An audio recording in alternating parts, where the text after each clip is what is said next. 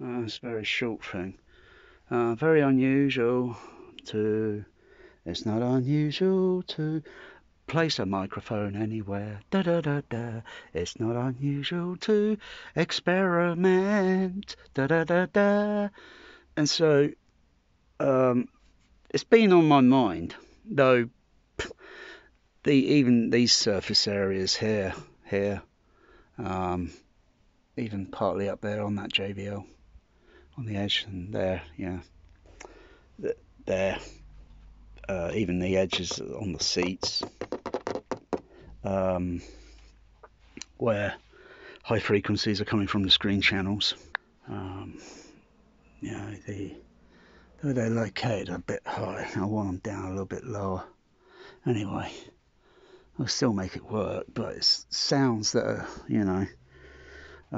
that's why I put some absorbent material on the back of the back of these JBLs, because I knew that the sound is going to reflect onto the bare surface.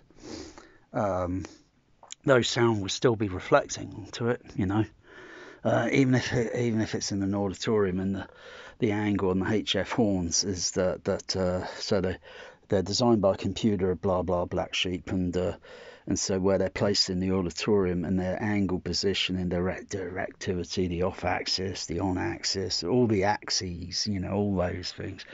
Hey, don't worry about it, all right? And basically, so the horn is, so if it's angled at a certain angle, it will minimize the reflections onto the ceiling area and some parts of the floor. Well, obvious, you place a microphone around the room, it picks up on those frequencies, And so I was kind of curious, thinking, I wonder if it's reflecting onto that, on there. I mean, I could have put the microphone against there, and used the same sort of absorbent material of using this material, because I tested this with high frequencies because it's in sight line, line sight. It's in line sight. Of course, that reduced high frequency by about 6 dB. Still haven't finished all the others. But then, if I was to put a microphone very carefully, go round the edge closely on the fabric here, and then come up to here, I should see a slight difference in the frequency rise, as well as armrests. But yeah, it's just observing. Even sound can slightly go in between there on the angle of the HF horns, depending on which horn. It could slightly slip in between this narrow gap here and then reflect onto that armrest there on that drink holder thing. Though I don't usually keep this seat up, usually be down in that position, but yeah, it will reflect onto that. So I'll move the camera around. Yeah, it's a bit difficult. It's probably a bit easier down this way.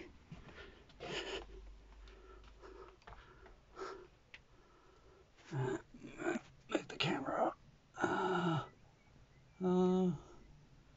That's as high as I can go.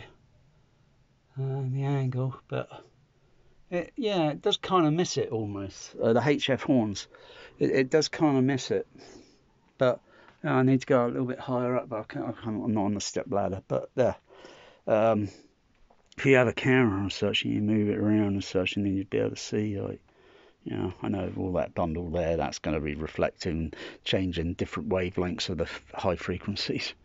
It's going to reflect on there regardless. From over that side, it's going to reflect onto there regardless. Even those speakers there, the off-axis sound, are going to reflect over this way. And screen channels, well, obviously they're within off-axis sight line. Going to reflect on there. hey, embrace the reflection is all I can say. Embrace the reflection. Hey, it's even going to reflect onto a microphone, you know, so if you put a microphone near to a speaker, pretty near, some of the sound is going to reflect onto that surface area of the top of the microphone, and you know, on certain, yeah, embrace it, don't sweat it, all right.